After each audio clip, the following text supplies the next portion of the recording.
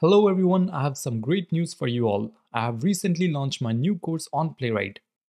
If you're not already familiar with Playwright, it is one of the newest and hottest web automation frameworks out there, and it is maintained by the Microsoft team.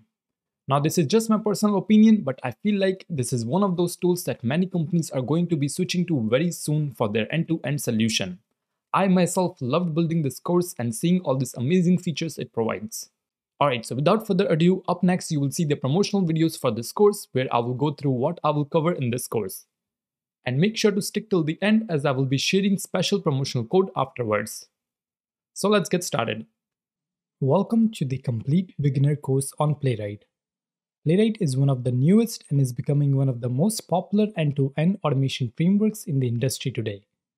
Whether you are a manual QA who wants to upgrade their skills by learning web automation, or even an experienced engineer wanting to learn Playwright, this course is for you.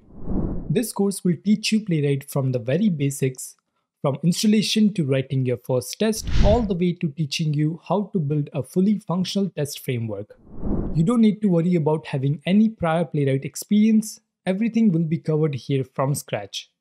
You will learn how to interact with various web elements using different locator methods such as CSS, text, XPath, and so on.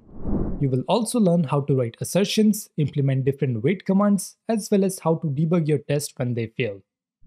Once we have covered the basics, we will move on to setting up the framework.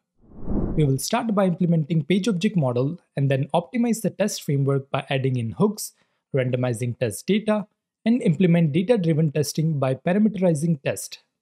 We will then cover some advanced topics such as how to handle authentication and share authentication session among multiple tests, how to do parallel and cross-browser testing, and finally integrating reporting using the Allure reports, and then plugging all of that in with CI using GitHub Actions. Along the way, I will also be teaching you some of the best practices that will put you on the path of becoming one of the top automation engineers. The best way you can get most out of this course is by coding along with me. You will also have access to the entire code base so that you can clone the project on your own to work on it. The course will also be regularly updated so you don't have to worry about any outdated content. So as you guys can see, we will cover quite a bit here.